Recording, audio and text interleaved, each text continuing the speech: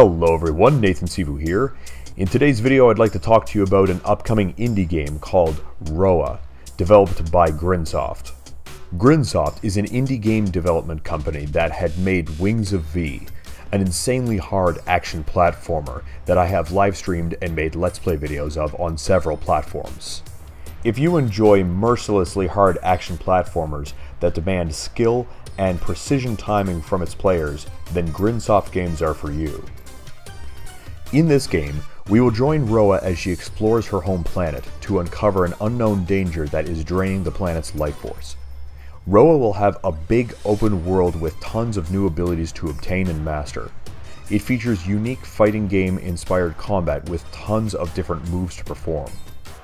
In the gameplay trailer, we see Roah acquire a tail, which I assume she obtains early in the game. I'm not sure if this will be one of her new powers, or if this will be her primary source of power, as well as her main mode of attack and acrobatic abilities.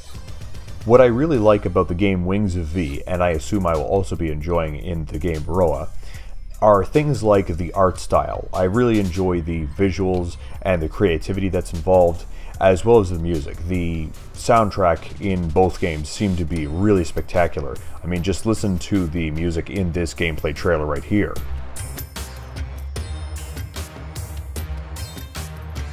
While some may find it frustrating to go through hardcore action platformers that lead to countless retries, this is a bit of an appeal for me.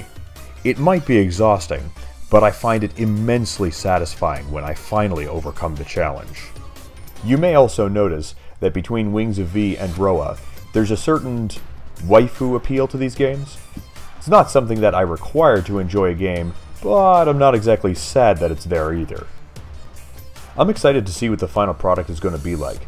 I think we can probably gather from the release date of 2019 that although this game is in development, it's probably going to be a lot like what we're seeing in the gameplay trailer, although we can probably expect that there will be some changes. As an aside note, this is the first game that I'm actually quite excited for in quite some time. I don't know, a lot of newer titles, especially AAA ones, they haven't been appealing as much to me. Not that I abandoned AAA titles, but I don't know. There's something about these indie game titles that I find really appealing, especially the ones that mimic this sort of retro-esque style type of gaming. There's a certain creativity in indie game titles that I find is lacking in more AAA titles. I mean, when you have time to do a game like this, you know, something that's probably a real passion project, you can see that there's a lot of love put into it just by the art style. But perhaps that's a topic for another video. Let me know if you're excited for Roah. And if you are excited for Roah and you have not played Wings of V, I'd highly recommend you give it a shot. I think that's about all for this video.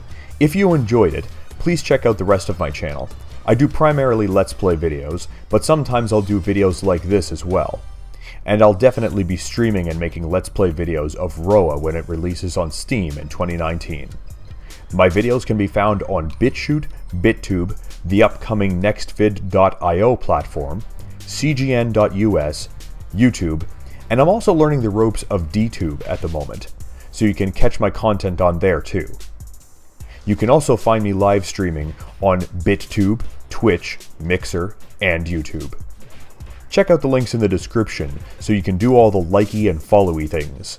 And I shall see you in the next game.